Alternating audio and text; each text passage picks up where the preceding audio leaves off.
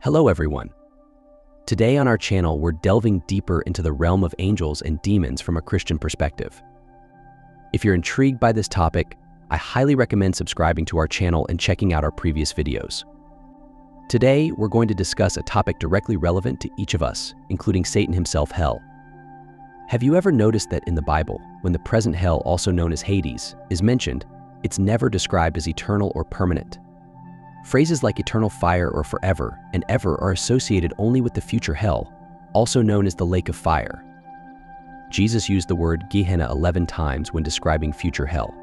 When a person dies without Christ, they immediately go to hell, a place of fire and torment, but this is not yet the eternal hell.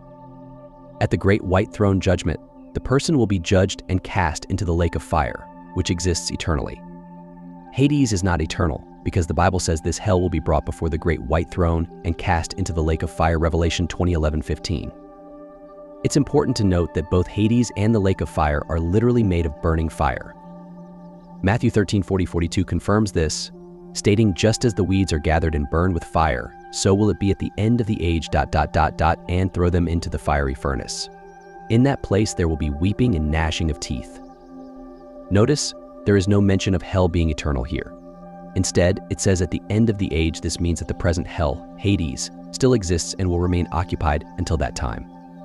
So there is a temporary hell called Hades, and an eternal hell known as Gehenna, or the lake of fire. If you're interested in learning more about this topic, don't forget to subscribe to our channel and check out our previous videos. Hades is not purgatory, because according to the Bible, such a place does not exist. Hades currently holds all who reject Jesus until the great white throne judgment. According to Revelation 20:15 and Matthew 25:30, they will be cast into the lake of fire and outer darkness. In hell, there is no reunion of families. If you reject Jesus Christ as Lord and Savior, you will find yourself utterly alone in hell. You won't be able to reunite with your loved ones, sharing their company and enjoying what lies ahead. The only thing awaiting you in hell is torment and isolation. Family relationships represent joy, but in hell, there is absolutely no joy. The belief in such family reunions is based on falsehood. In Psalm 27:1, it says, "Lest I be like those who go down to the pit." Silence means no conversation, and therefore no interaction with people. There will be no conversation or exchange of information with others in hell. In Jonah 2:3-7, we read, "Out of the belly of Sheol I cried, and you heard my voice. When my life was fainting away, I remembered the Lord, and my prayer came to you." Jonah was alone, in anguish and forever, at least that's what he thought. But God saved him, and undoubtedly there was no one else around. The Bible contains many verses describing prisons, burning, tearing, beating with whips, handing over to torturers, burning lake of fire, and eternal darkness. When a person experiences such horrific suffering, it certainly does not foster communication or conversation. In Psalm 142:3, it says, "You have made me know the path to life. In your presence there is fullness of joy. At your right hand are pleasures forevermore." Christians should more consciously share the message of salvation with people so they won't end up in this dreadful place. God has entrusted us with His precious word, which promises eternal life to those who accept it. In heaven, we will be with our loved ones who knew Jesus. We will never experience loneliness, pain, loss, or suffering. We will never be separated from those we love. This is God's promise. Perhaps you have followed a false religion that led you to believe in the idea of family relationships in hell. Most false religions are based on the dream or vision of one person. Some people follow the teachings of one person without any evidence or testimony of their claims and without any research. At the same time, many ignore the Bible, which is filled with historical, archaeological, scientific, and geographical evidence of the risen Savior. The Bible clearly states that an unbeliever, one who rejects Jesus Christ as their Lord and Savior, will go to hell. Do not be deceived into thinking that there is anything good or pleasant in hell. There is nothing good in hell, let alone family comfort. Whenever Jesus confronted the Pharisees, He called them hypocrites. A hypocrite is a fake or a counterfeit. They pretend to adhere to beliefs, feelings, and virtues they do not actually possess. The Pharisees were the epitome of the worst kind of sin, and we will see why. The Bible records 7 sins that are particularly abhorrent to God. The Pharisees were guilty of all 7, and even one more, the most serious of all, blasphemy against the Holy Spirit. In Christian circles, we often hear people say, sin is sin, implying that all sins are viewed equally. But the Bible actually shows that some sins are worse or more significant. In the Gospel of John 19:11, Jesus said to Pilate, "He who delivered me to you has the greater sin," indicating that not all sins are viewed equally. This is one reason why the Pharisees may find themselves among those who end up in the lowest level of hell. Ultimately, we must understand that it is the condition of the heart behind the sin that makes the sin heavier. In the Gospel of Matthew 15:19, Jesus said, "For out of the heart come evil thoughts, murders, adulteries, fornications, thefts, false witness, blasphemies." We may sin either out of ignorance or with deliberate rebellion against God. Although some sins are specifically described as abominations before God, all sins share one common trait: any sin, no matter how insignificant, excludes us from heaven. Only the shed blood of Jesus can cleanse a person from all sins, regardless of what they have done, when they trust in Jesus Christ as their Lord and Savior.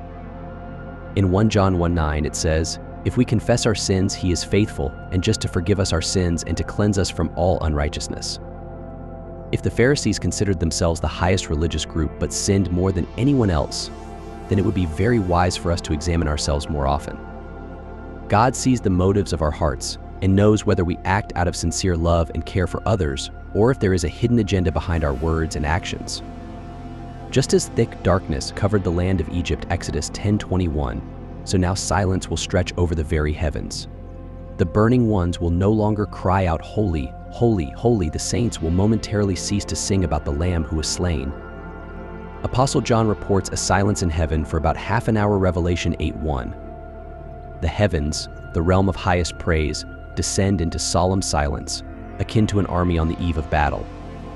As all falls quiet on the stage, 7 archangels are handed trumpets, and the spotlight falls on the angel priest, perhaps the Lord Jesus himself, who moves through the silence to stand at the altar with a golden censer and an abundance of incense. He is to light the incense before the throne. He performs what the Old Testament priests once did in the temple, when the assembled people fell silent, and the fragrant smoke of burning incense ascended to the heavens. But what cloud of fragrance now rises before the Lord? It is the incense from golden bowls, the prayers of the saints. Revelation 5:8. At the end of this age, the heavens hush to solemnly lift up the prayers of God's people, rising as worship before Him. John writes, "In the smoke of the incense, with the prayers of the saints, ascended before God from the angel's hand." Revelation 8:4. But what are these prayers about? If summed up in one word, it is about justice. The Apocalypse Call's scene of silence begins after the interlude of the 6th chapter, where John sees the Lamb ascend, one by one, removing 7 seals.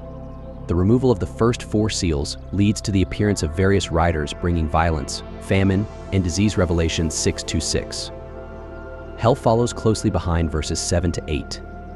During the period of seal removal, the saints are martyred. Upon the removal of the 5th seal, John sees their host under the altar, the souls of those who had been slain for the word of God and for the testimony which they held. Revelation 6:9. In the silence, listen closely to the theme of their prayer, and they cried with a loud voice, saying, "How long, O Lord, holy and true, until you judge and avenge our blood on those who dwell on the earth?" Revelation 6:10. And white robes were given to each of them, and it was said to them that they should rest a little while longer, until both the number of their fellow servants and their brethren, who would be killed as they were, was completed. Revelation 6:11. This moment arrives in chapter 8. All falls silent, awaiting to hear the solemn appeals of the slain saints, calling upon God for vengeance for their bloodshed. Commentator Grant Osborne notes the silence in heaven is waiting for God's action, but it will not just be outpouring wrath, but God's response to the intercessory prayers of the saints. 6:9-11, repeated in 8:3-4. Thus, worship is at the heart of justice. Revelation 3:39. Soon, the aroma of worship rises from the wrath. God's judgment upon the unrepentant persecutors is not only a response to punishment for sin, but also to the prayers of the saints. Before this volcano of wrath, mouths do not open, eyes do not close. How does God react? Then the angel took the censer, filled it with fire from the altar, and threw it to the earth, and there were noises, thunderings, lightnings, and an earthquake. Revelation 8:5. Fire descends, thunder resounds, lightning flashes, the earth shakes. Be silent, all flesh, before the Lord, for he is aroused from his holy habitation. Zechariah 2:13.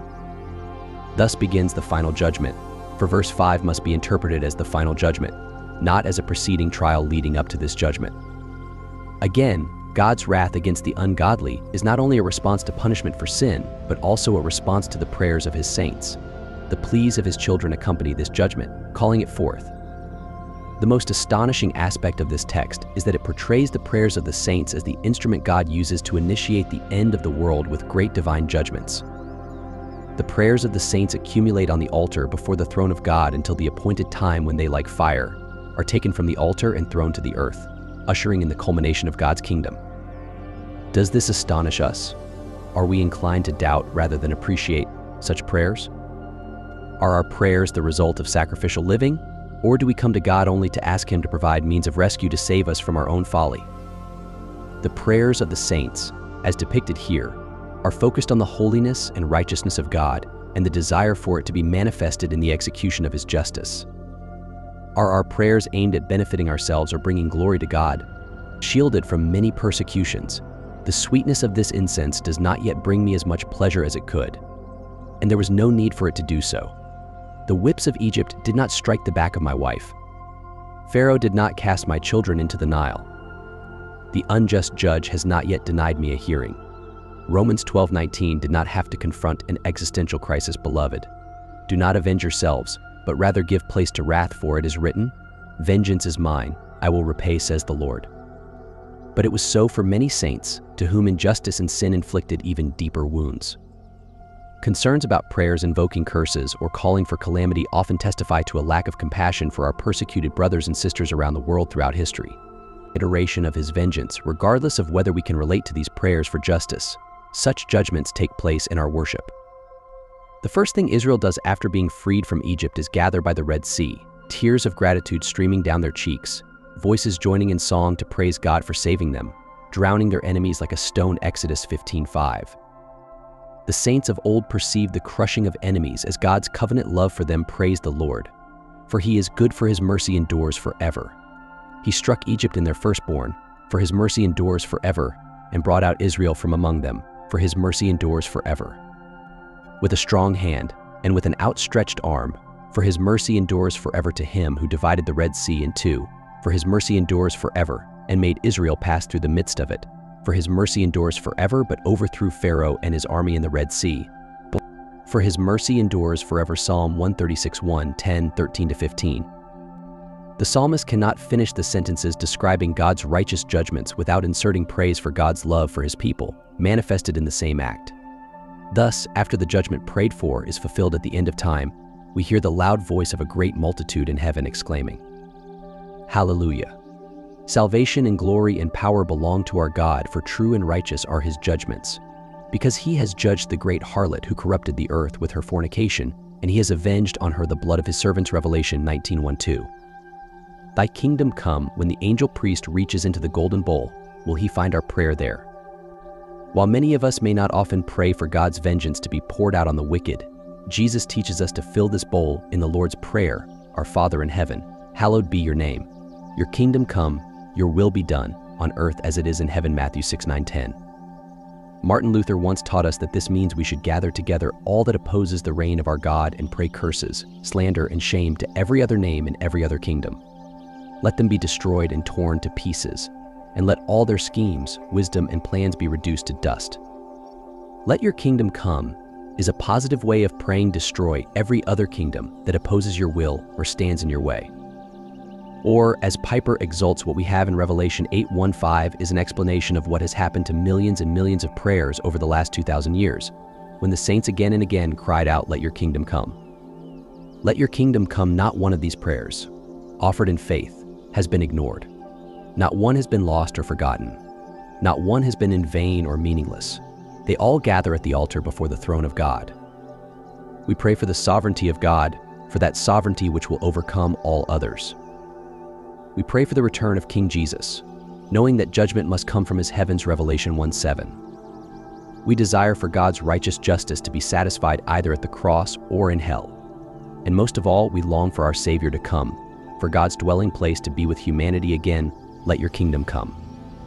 Not one of our prayers for Christ to come, to bring his kingdom, and to rectify all our deepest mistakes will be lost. They are collected in the bowl, soon to be burned as incense before the throne and to rise like fire against our enemies. Some of us look to the sky, joining in this solemn silence, groaning in anticipation of justice and yearning for home. He will not disappoint. He will not delay one moment longer than his Father has determined. As we wait, we shorten the distance and storm the gap with one beautiful weapon: prayer. In the realm of religious beliefs and the concept of an afterlife, one of the most discussed and enigmatic notions is hell. For some, it's a place of torment and suffering, while for others, it's a symbolic representation of being distant from God. According to Christian teachings, hell is associated with a destination for those who reject God and his teachings.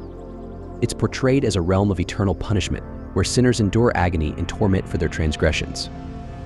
However, for many believers, hell isn't just a site of physical torture, but also serves as a symbolic reminder of the consequences of rejecting God's love and wisdom. There's an idea that hell represents not only physical suffering, but also spiritual separation from God. It's seen as a place devoid of divine presence, where souls experience spiritual emptiness and detachment from the source of all goodness.